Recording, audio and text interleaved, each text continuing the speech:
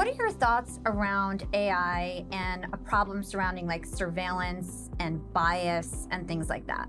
Yeah, good question. I mean, there are lots of potential ways that this technology gets misused. And in some respects, this concentrates power. It makes it easier for a small group of people to see what is happening in an entire ecosystem, i.e. understand the faces and the images and the patterns of massive crowds of people walking around in our societies. And that certainly can be used for a lot of good, right? I mean, we want to have a police force that is capable of, instilling order and structure and so on. On the flip side, that also makes it easier for, authoritarians, despots of any kind to identify minority groups that they want to get rid of, right? And it'll just be much easier to find the needle in the haystack. And again, that has like amazing benefits because you can catch the bad guy, but it also is potentially scary. And so each one of these steps forward has that balancing act between the harms and the benefits.